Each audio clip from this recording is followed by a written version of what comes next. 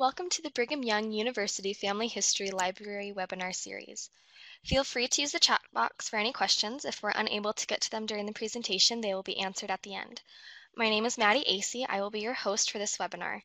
Today we will be pleased to hear from James Tanner, who will be giving a presentation titled Taking Your Genealogy Mobile. James Tanner has a bachelor's degree in Spanish and a master's degree in linguistics from the University of Utah. He received a Juris Doctor degree in law at Arizona State University. He served for 2 years as an intelligence analyst for the U.S. Army and 39 years as an Arizona trial attorney. He has previously owned a retail computer business and an Apple Macintosh software company. James has over 32 years experience in genealogical research and is an avid blogger of Genealogy's Star blog and Rejoice and Be Exceeding Glad. He served for 10 years as a missionary at the Mesa, Arizona Family Search Library and is currently serving at the BYU Family History Library. He has presented at expos and conferences around the U.S. and Canada. James has 7 children and 33 grandchildren. Howdy, this is James Tanner. We're here again at the BYU Family History Library for doing a presentation today on taking your genealogy mobile. Remind those who are listening that all of these webinars are recorded and ultimately available on the BYU Family History Library website or through the BYU Family History Library YouTube channel. We also encourage you to subscribe to the YouTube channel. When we're talking about taking our genealogy mobile, there's kind of a lot of different aspects to this, but the concept here is that the question of whether or not you're still a horse and buggy genealogist. I just kind of thought was a little bit of contrast there between that very expensive car and this horse and buggy. But the idea here is that that most of what's going on today in genealogy is moving towards digitizing records, making things available through online searches. In fact, most of the archives and libraries throughout the country and actually throughout the world have an online catalog or have access of some kind to online resources.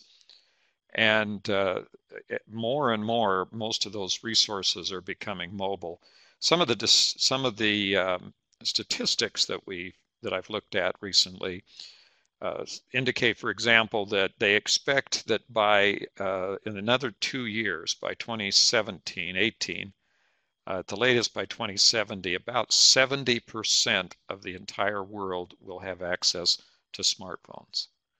So basically what we're talking about is they've passed many billions already into 2.5, something like that, 2.5 billion, 3 billion people with smartphones. And what that actually means is that virtually everyone,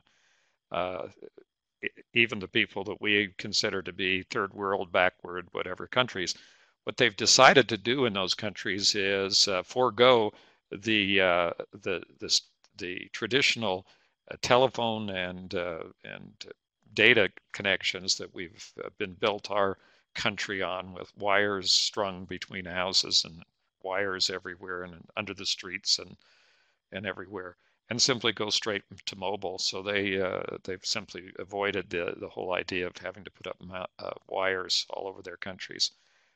So there's lots of countries now that have adopted that completely. And we have a tendency to think of people being backward, and most of those people now have access to some sort of computer service. They have to be really out there in the tribes and different places in Africa and other places that still have not gotten internet service. So the question here is are we simply clinging to the traditional methodologies that we've had for last 100 years as genealogists, which, by the way, are still very currently being taught in most of the conferences.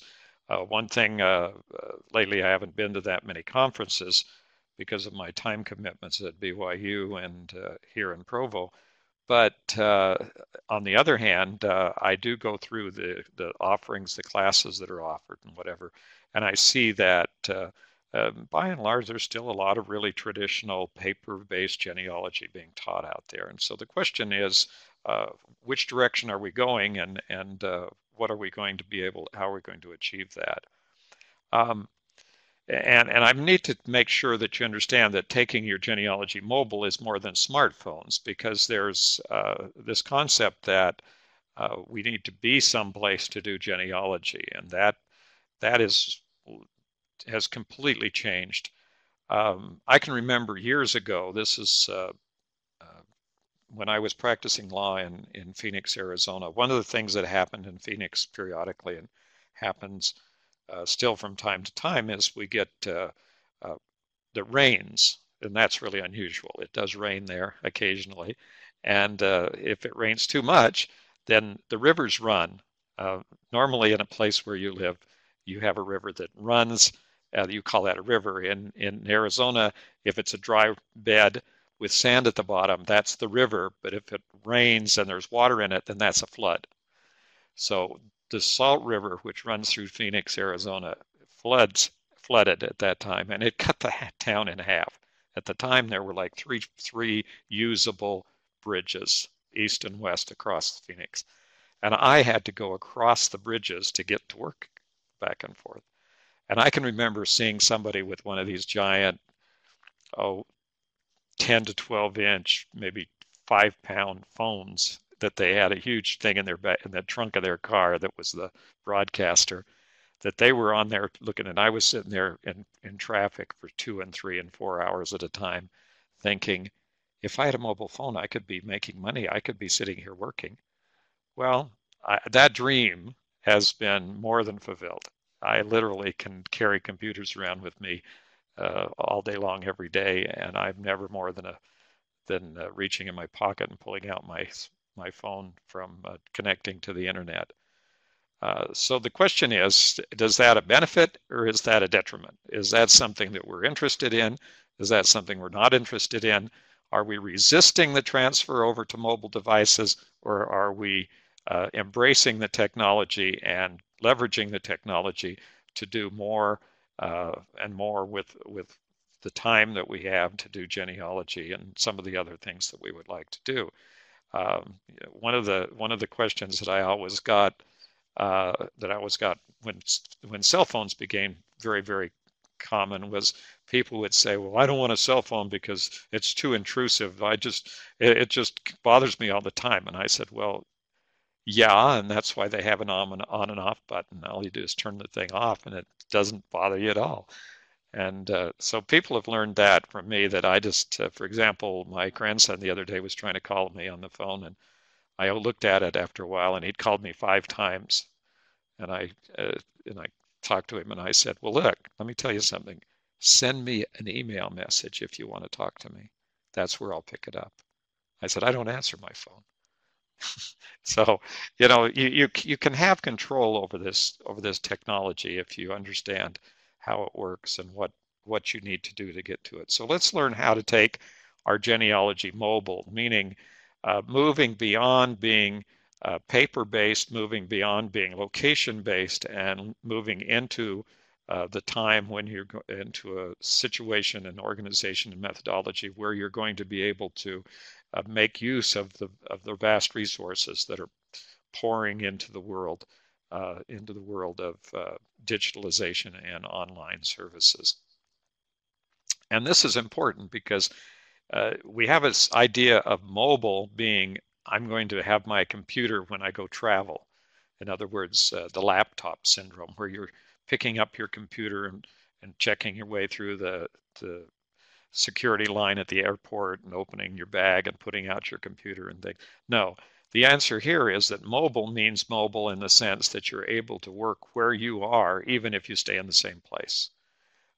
It's not necessarily an idea of movement, it's a necessity of being connected without having to go to a certain location, sit in front of a computer, or sit in a certain desk or location to do with the work that you're doing, that you can work from wherever you happen to want to be at the time. And if you enjoy comfortable, if it's comfortable and you've got a, a good chair and a good environment, most people that I go in and look at their homes as I visit and help people with their genealogy, I have an opportunity to go into a lot of homes. And I see these people with these computer desks that are just a table, and they're not the right height, and they're not comfortable, and they're stuck in a corner, and they've got nothing to look at while they're doing their computer, and it's just miserable. So if you make yourself miserable with a computer, then you will be miserable. But if you take the time to break away from that misery and making it a chore and a duty, it's just like anything else. I mean, I can see people sitting on the beach and reading a book. Well, I can sit on the beach and do my genealogy if I feel like doing it. Actually, I'd prefer not to. It's pretty warm and sunny and windy and sandy. I'd rather be someplace else, but that's just what you can choose. Okay, so let's understand this, because the whole concept here is that we have created this extension of ourselves that we're calling the cloud, and that's sort of a jargon term for the internet. But basically what it means is we've created programs and storage devices that exist out there that we can access either through wire or through what we now call Wi-Fi or Bluetooth or other types of very limited connection type methods, where we can literally be in any room in our house and connect to the computer without having to wire or plug in or being even connected.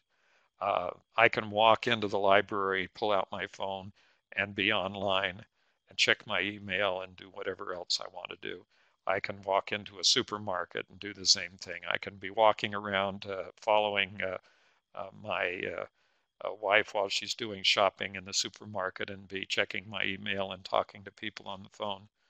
Uh, Obviously, there's some limitations there, and there's some annoyance on the part of people who do that kind of thing in public. So but the answer is that's what the cloud enables us to do. It enables us to be connected literally from any place that we want to, as long as we have a device that takes advantage of those connections to that set of internet. So what is the internet cloud?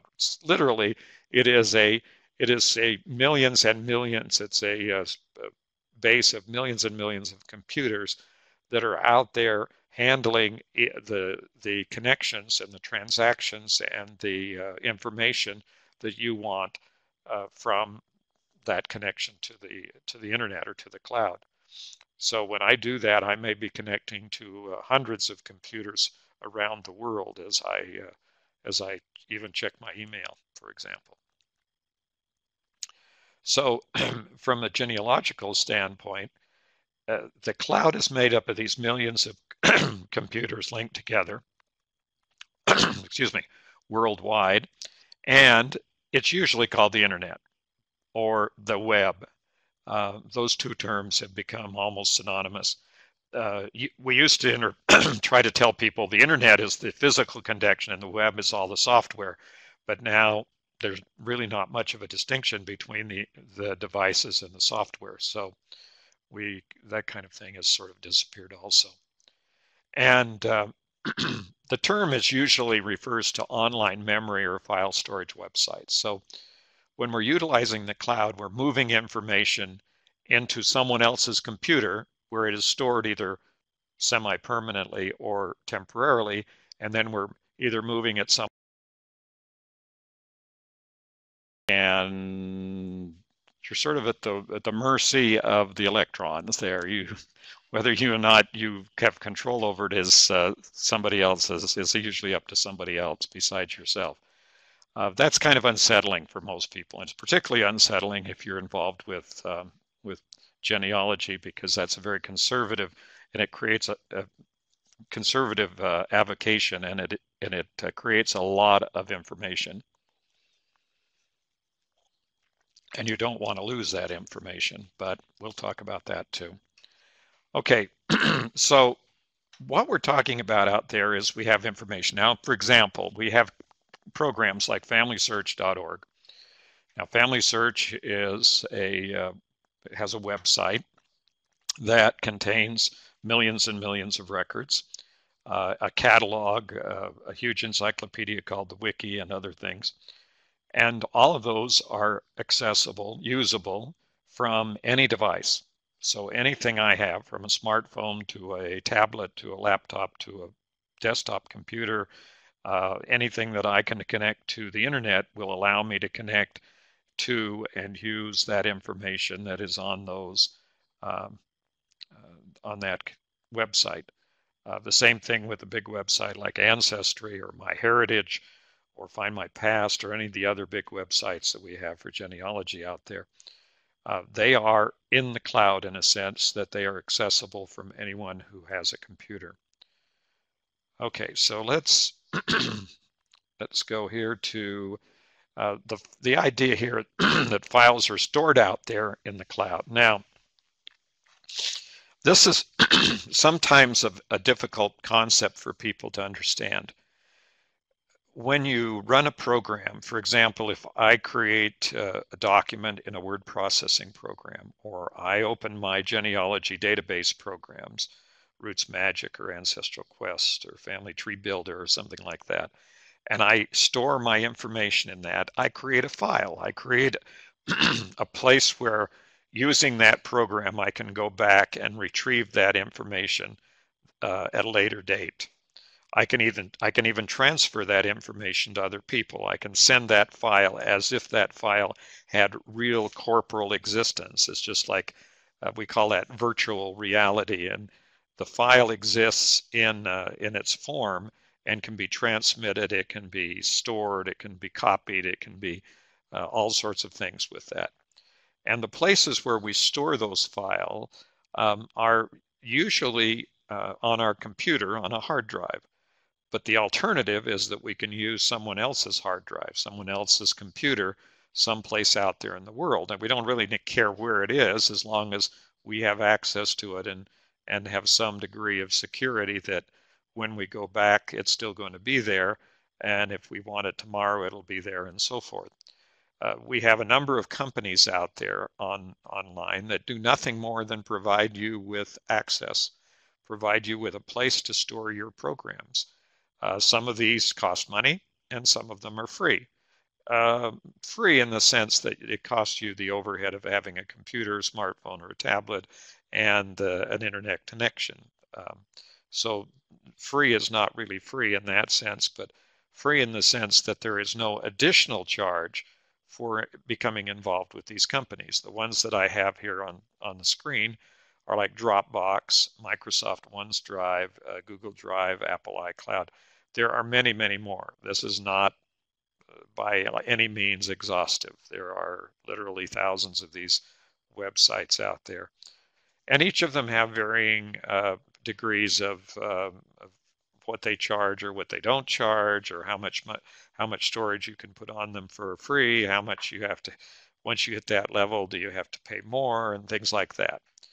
And the idea is here that I can move files back and forth through these programs and also move them over to other people. Now, when this first occurred to us, one of the things that was difficult for people outside of a commercial networking type situation was that if I wanted to talk between my computer sitting in front of me, my laptop or my desktop computer or whatever, and my wife's computer that could be in the same or a different room, I had to network. I had to have some wire connection between the two, or I had to have some way to move the data between those two computers.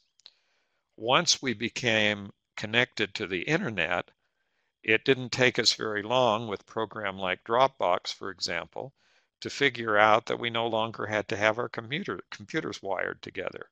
In fact, they didn't even have to be in the same room, the same city, or the same state. All we had to do was move the file into Dropbox and invite the other person to look at it. And when the other person looked at it, they had the file. When this finally occurred to us, this is quite a few years ago, but when it finally occurred to us, we realized that we could move files between the two of us sitting there side by side. We didn't have to go through any kind of difficult connection issues or setting up a network or getting involved with anything. All we had to do was we already had the network. We had the internet.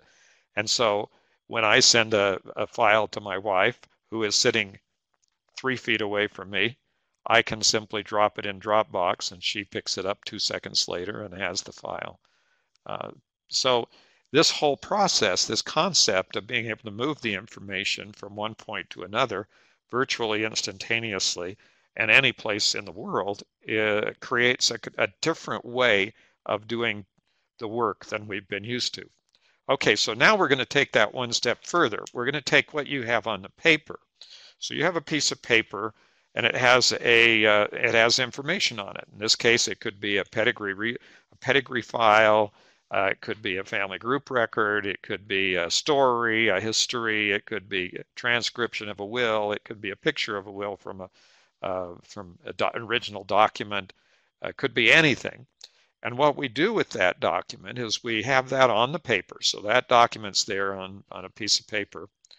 And we take that and we scan it, or we take a photograph of it with a digital camera, and it goes through that scanning process, turns that into what's now a digital file, a file that can be transmitted or used by the computer, and then that all of a sudden appears in a program on our computer. So we can then take that particular program and anyone else who's using the same program, and they have access to that file. And the question here is, do we have to give them access? Can anybody see it? How secure is it? All this kind of stuff. Well, the answer is that it depends. It depends on what you want to do. If you want to share that file with someone, you can. If you want to make it locked away so that no one can see it, then you can do that also. But I think the essence here of genealogy, in the way that this whole thing is evolving, is that we are sharing this information and collaborating with this information with people that we don't necessarily, would never have necessarily talked to before in our lifetimes. So we're extending this concept of using the data to include communicating with essentially the whole world. And that it changes the way that we do this work. So once that file has been scanned and turned into or digitized with a camera and made a digital file, then that piece of paper that was in existence with the document on it is no longer part of the process, because from then on I can use that information, that file, that digital file, as if it were the same as that piece of paper. But the difference is that I can then send that by Dropbox to anyone else's device, any place in the world that I want to. So, and if you think of that in terms of moving paper, then you begin to understand that there's a long difference between typing out a sheet of paper, putting it in an envelope, putting a stamp on it, sticking it in a mailbox, putting it in, letting somebody pick that up and deliver it to someplace else physically around the world, having them open it up and look at that piece of paper and then throw it in the garbage, that you can avoid by having all of this technology. And that is the same thing with any of your genealogy files. You're going to be doing the same thing. You're going to create them into digital format so that they can be then uploaded and viewed and used by anyone or any place that you would like to invite someone to do so. And the answer to that is you can be free of paper. Now, technically people say to me, oh yeah, but I love books, or oh yeah, but I always still have paper. I can't stand reading on a computer, and on and on and on. We hear all that kind of stuff. In fact, I had some very interesting comments to make about that recently when I was writing it in my blog, and it turned into a rather long and very interesting discussion online about the fact that there is still some significant resistance out there to getting away from paper completely. But the answer is this is inevitable. The fact that we are moving that direction in genealogy is not something that you can control or something that you have input into. You're not your opinion about whether you should have preserve a paper copy of things or not is totally immaterial. Eventually, those who end up running your world in the next 20 years or so will have wondered why in the world you ever thought that was even necessary to worry about. We're already to that. I already have grandchildren, as they mentioned in the introduction of this, who simply do not have a concept of putting things down on a piece of paper. They turn in their homework online, they write everything online, they type everything out that they're talking about. They very seldom, unless they're drawing or doing something creative, they really don't have anything to do with paper. So it's kind of an interesting situation. So uh, whether you like the idea or not is not really an issue. It's whether or not that's going to happen. Maybe paper is security. Maybe you are uncomfortable with the idea that all of your work is being preserved by a little bunch of electronic blips. Well, that's not necessarily a bad thing to think about because we do have to worry about backing up and preserving our digital data. But the idea of it being somehow more secure than the electronic reproduction of it is sort of an illusion. Um, what can happen to paper? Well, ultimately, you'll see what happens when we deal with people who pass away in our community, and uh, we're watching their relatives or heirs, however you want to refer to them, disposing of their worldly goods after their demise, as we say in the legal profession. And the answer is that when you die, it goes, and it doesn't matter if it's paper or not. I've watched people dump, and in fact, that is one of the biggest losses that we have in genealogy is the loss that genealogists who have worked for years in their lives accumulating a vast amount of information only to have their children throw it all away because they have no appreciation for the importance of it. Okay, so what we boil down to is this, that genealogy is information. It is communication. It is information, data that is stored in an organized fashion about a specific subject. And as such, it can be put in any form that information can be put in. So the more the easier it is to work with that information, the faster it can be manipulated, accessed, and searched, the more uh, the more information that can be developed. So the question is this: if I worked my entire life on paper and began the process, as many of my ancestors did, of creating their genealogy, they all ran into the same end. They all ended about the same place because, meaning the same time depth into the past, because they got too old and could no longer continue to pursue the genealogical. So every year, every time there was a generation of new genealogists that came along, if anybody was interested, they had to go back through the entire process and redo it all over again. Even if for some reason the records were preserved, which they weren't always preserved, I'm aware of a significant amount of genealogy, my own family, that's been lost over the years. But even if it were preserved, it still required the same amount of work to go back through and understand and begin to understand where you needed to be.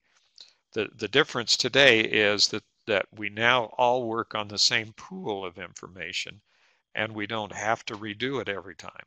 Now we can sort of check online and see where everyone else in the world is, in what point they're doing our genealogy. And we're not going to be sliding back every time there's a generational change. From now on, things will continue to progress. Whether or not we want them to, they will. because that's the way that the programs and the internet and the cloud and all these things have been designed now. So one important fact is that the genealogy as information can be entirely digitized. So there is no part of the genealogical process that can't be digitized. Now, when we talk about this, we're not saying that these paper records that we've accumulated over the past 1,000+ years are going to go away. They'll still be out there, but the way that we access those records, the way that we search them and look through them will change as more and more records become digitized. We've seen that process, and we are really kind of at the threshold of this digital world. We tend to think that we're well into the computer, uh, as they call it, the second industrial revolution. We actually passed through the second industrial revolution, and now we're into a third one called the information revolution. And we're only at the very beginning of that information revolution. We're still in the process of digitizing the existing records and making them available. Once they're digitized and available online, and all new records are created electronically as they are now, then we begin to break away from that original form. And first of all of the text, images, documents, and photos, everything that we have can be digitized eventually. And what we're doing is we're taking the information that is essentially locked up in that piece of paper, and we're moving that information into a form that can be used online and transmitted and manipulated through these devices that we call computers, and in all their different forms. So we can take a standard paper pedigree chart, for example, and then we can digitize that, take that information out of that pedigree chart so that it appears in an online program. So here what we have is a paper pedigree chart, which someone has taken the time to key into a computer. And then that same information that was on that paper chart now appears in an online family tree program. So we can go on to FamilySearch.org or Ancestry or MyHeritage or Find My Past or any of the other programs out there, Genie, WikiTree, all sorts of programs where we can look at the data that is online, and it is a virtual representation, a electronic representation of that paper document that we had previously. So what we then have is we have a whole bunch of programs that have been now transferred from our computers, from being loaded onto our machine or put onto our tablet or our smartphone or whatever. And these programs are actually an extension of the internet. So they are tools that we use to store and evaluate and review and look at and exchange, share our genealogy files. So what are these programs? Well, they're the ones I've already mentioned, and I'm going to go into two. So we have two different kinds of programs here. Dropbox, OneDrive, and Google Drive, and Apple iCloud are programs that store data in sort of the abstract. So it doesn't really matter what kind of file you have. So for example, if I were to use a program that we would traditionally think as a desktop program, like Roots Magic, for example, or Ancestral Quest, or Family Tree Builder. Throw out a couple of names. Obviously, there's a lot more programs out there. But let's say I have this program like Family Tree Builder, which comes from MyHeritage. It's a free program used for storing your genealogy. Well, the truth of the matter is that I can get a copy of Family Tree Builder on my phone that will look at that same information, MyHeritage information. I can look at my MyHeritage family tree on a tablet, on my desktop computer, on a computer here in the library, or any place else that I want to access that information.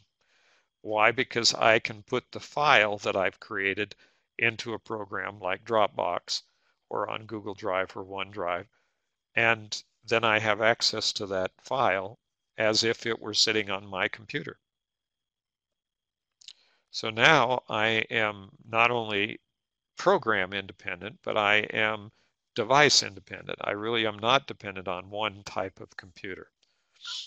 Now we can do the same thing with FamilySearch.org, Ancestry, Find My Past, MyHeritage. All of these programs are also device independent. They all work right on whatever particular device you happen to have. So they are universal tools in a sense. If I have my family tree on MyHeritage, I can have MyHeritage on my smartphone. I can have MyHeritage on a tablet, on an iPad, on a desktop computer. I can go into a library and use the computer and find and get onto MyHeritage. Any place where I am, I do not have to have a physical carrying in my pocket flash drive with my file on it. I don't have to depend on having my computer. I don't have to even have my smartphone. I can even borrow one and look at it if I wanted to. So there, these are things that have made us completely, in a sense, independent of being in any one specific location or mode of accessing this information that can now be moved from one place to another. And that's why I call this going mobile. You're really mobile. It's not a mobile device. It's a mobile information. The information itself has become mobile. It can move in its form through any number of locations and devices and varieties of transfer. So we can now view the contents of our genealogy files on mobile devices. Okay, well, I don't know that this is such a revolutionary thing for people to find out, but I suggest as I talk to people, even younger people, uh, this is not a concept that they are comfortable with yet. Lots of people are just simply not comfortable with the fact that they don't have what their files in their possession in a place like a file folder in a drawer. And so that's the difficulty. You have to start thinking in terms of being completely independent of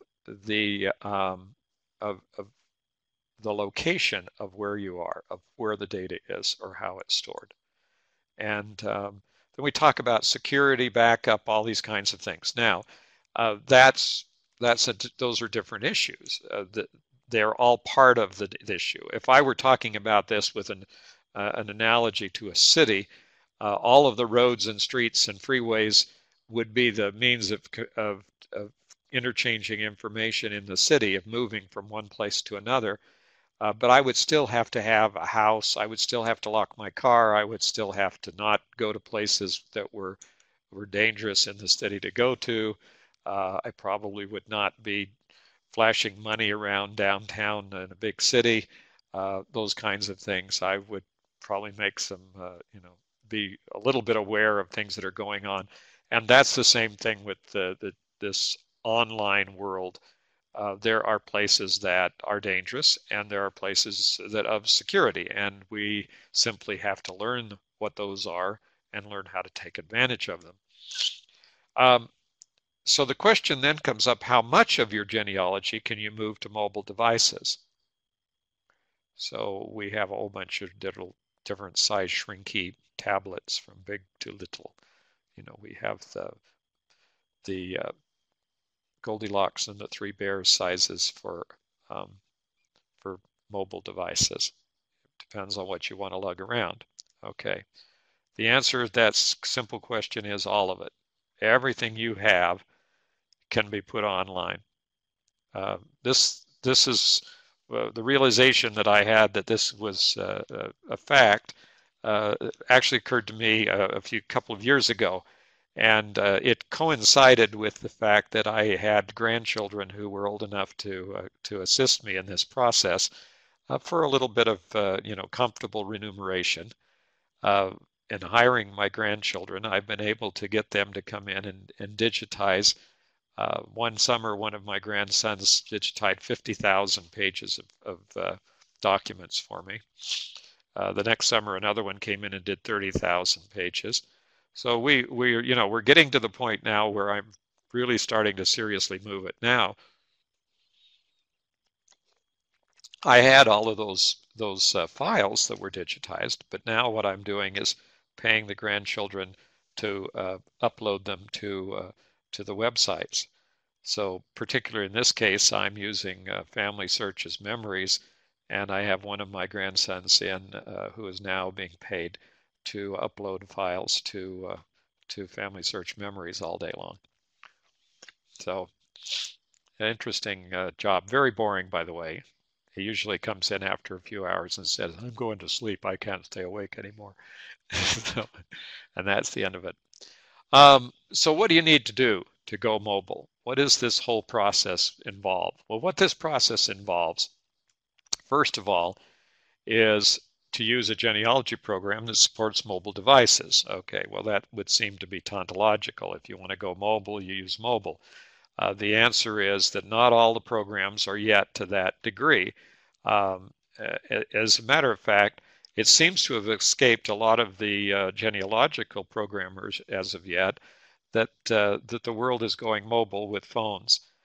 It would seem to me of the utmost priority if I were still running a software development company, as I did for a while, that I would be sitting there pounding the table and adamantly insisting that we need to get everything working on all the devices or we're not going to be in business for very long.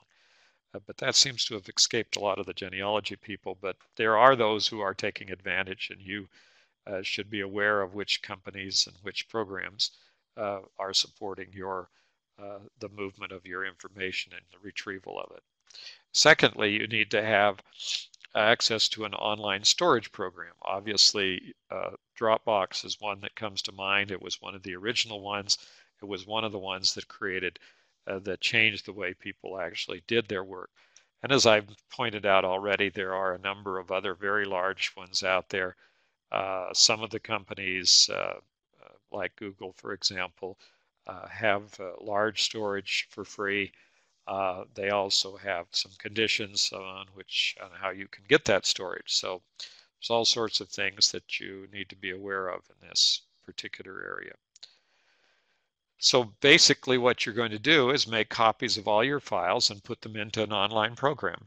So everything you have goes online, and then you have access to all of that from any device that you want to use at any time you want to make that access. Now your question, of course, is, so what if everybody else does too? Do I really want to share everything I have, my genealogy, with everybody else in the world? The answer is, well, yes. The answer from my standpoint, of course, is yes, you do. That's exactly because you do not own your genealogy. It's all you're part of a family.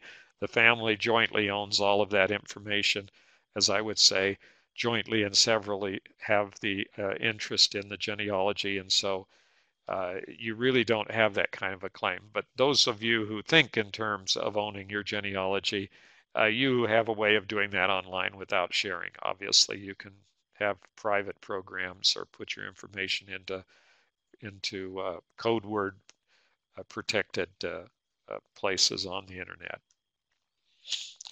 And then the answer is most simply is to work with a tablet with a Bluetooth keyboard. One of the big debates that I kind of went through the last 6 or 8 months was whether or not to replace my laptop computer, which was a MacBook Pro, with a different kind of device. Ultimately, after spending many, many months and analyzing it and working with the devices and thinking about what I was doing and what I would give up and what I would not give up, I realized that I could do virtually everything that I needed to from a mobile device on the new iPad Pro from Apple. I could also have done it on a Microsoft Surface. Both of those devices have the capability of doing um, a lot of work a very, very high percentage of the amount of work that you need to do. Of course, there's those that say, well, the Surface is a real computer and the iPad runs iOS, which is not a real operating system. Most of that has to do with advertising and which camp you're in, not necessarily the reality of actually doing work and moving information back and forth. I've found that there are ways to move information in both camps, working on PCs and working on Apple products. And also, you have to adjust to the programs that are on the tablet device. There are a whole new set of skills that you might have to learn. Um, Working with your fingers on the screen is different than working with a mouse. Uh, if you're used to a trackpad, you're probably closer to working with a tablet device than you are if you're dependent on a mouse. If you feel like the mouse is the ultimate way of input, then you may have some difficulties there.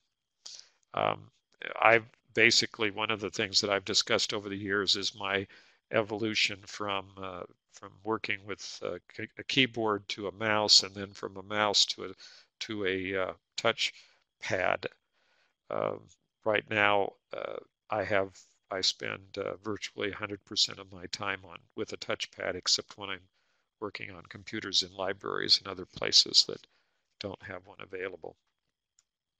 Okay, so now we have the physical devices that will let us be mobile and work online. That's the key. The key is we can walk around, we can move, we can connect, and we have those devices.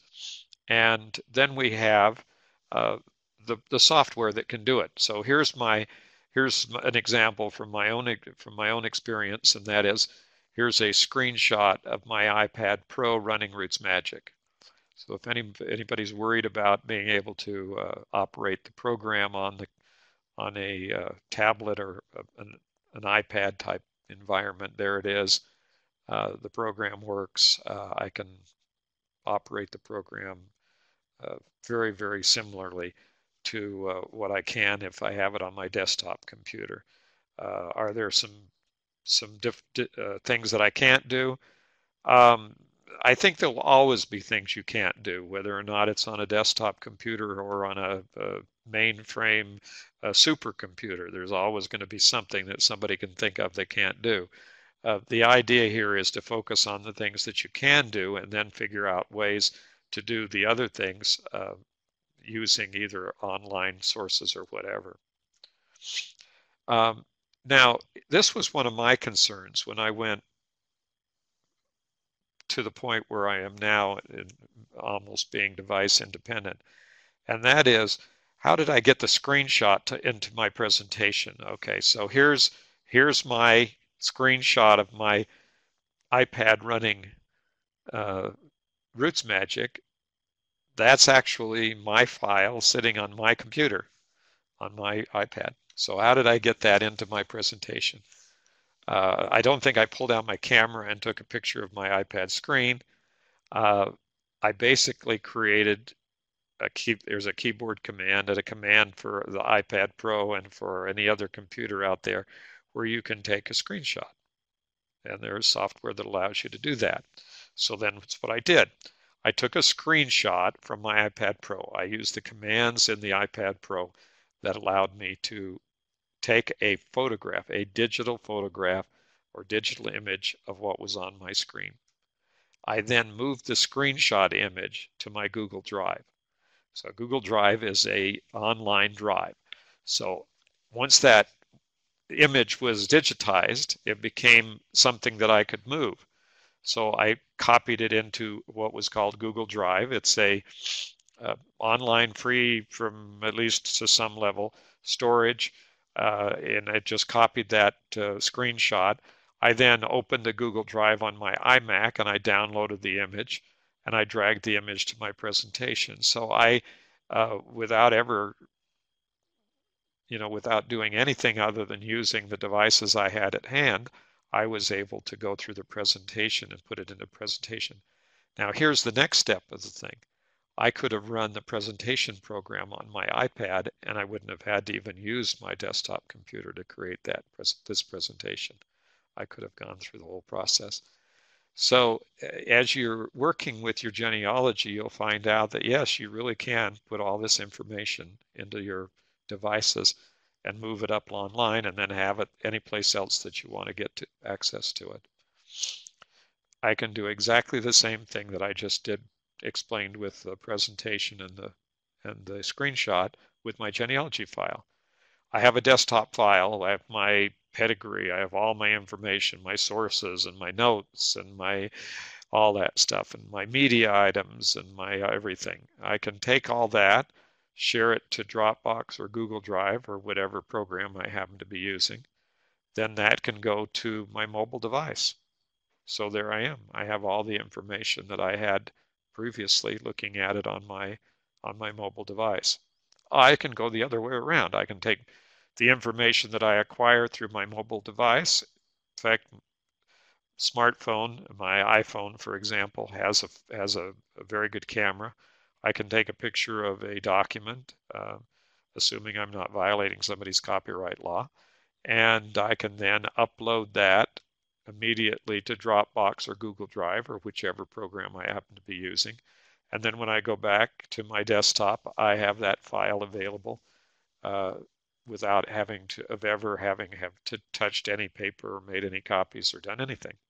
Okay, so let's suppose that I'm sitting here in the library. I go downstairs to the social sciences library. I find a book that has a probate file in it that I needed to know about. Uh, Instead of sitting there and copying that out by hand, I simply pull out my phone, take a picture of the page, upload it to Google Drive, and when I get home, I can read it on my device or I can read it on my desktop computer, or I can put it into a computer. Now, why would I continue to use a desktop? That's the question that comes. Well, there's two things. One is it's more comfortable to sit when I have a desk and I have places to work and I have some place to work like a table or something. That's just comfort level. But the second part of it is I have 27-inch screen and sometimes I have two screens set up. And so, it's just it's a matter of convenience of working at a different scale. Technically, I could do it all on my smartphone. I would go blind and I would never be able to see anything because I can't see the shrinky stuff on my smartphone. Let's just be real practical when you're an old guy. But anyway, uh, but I can do it. It is possible. It's just a lot more comfortable when you're sitting at home. So you can move anything on your computer to another device and then move that to some other device. So we have this fluid kind of ability to move information.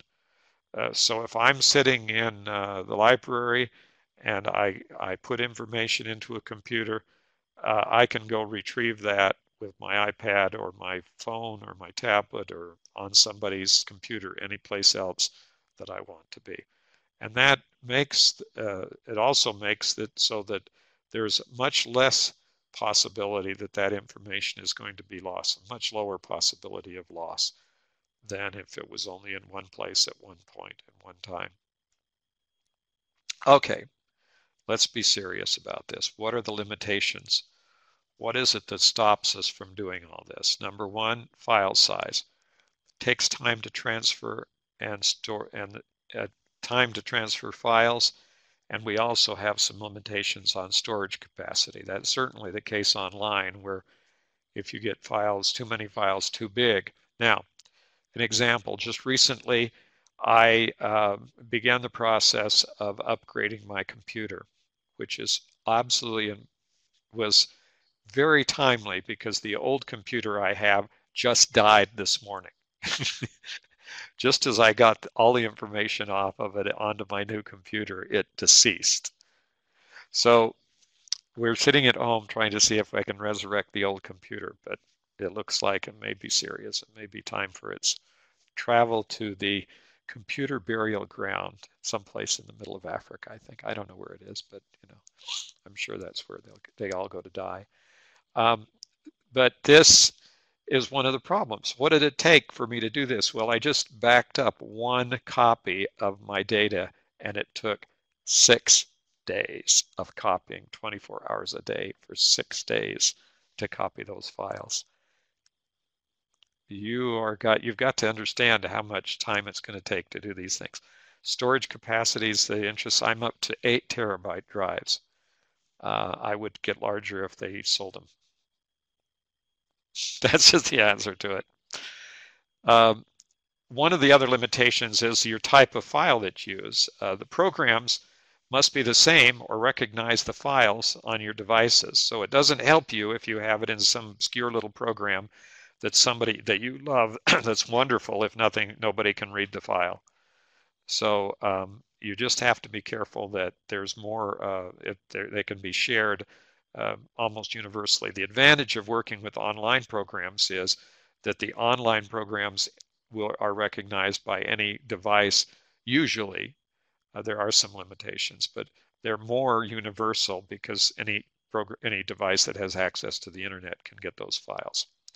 And the type of device. This is my question that I talked about a minute ago.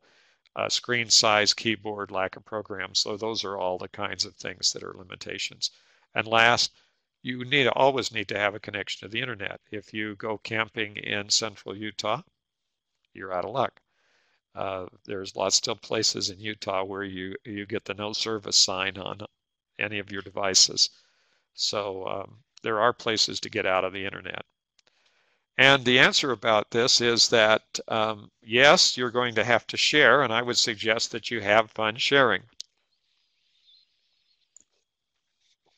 that you don't become limited to dealing with all this stuff yourself. And so now we'd like to thank you all for watching this and invite you to subscribe to our BYU YouTube channel and get a notice of all of these new videos that are being uploaded, and also to check the schedule on the BYU Family History Library web page. It's part of byu.edu, and if you go to the BYU Family History Library web page, we have a schedule of all the upcoming webinars. Thank you for watching.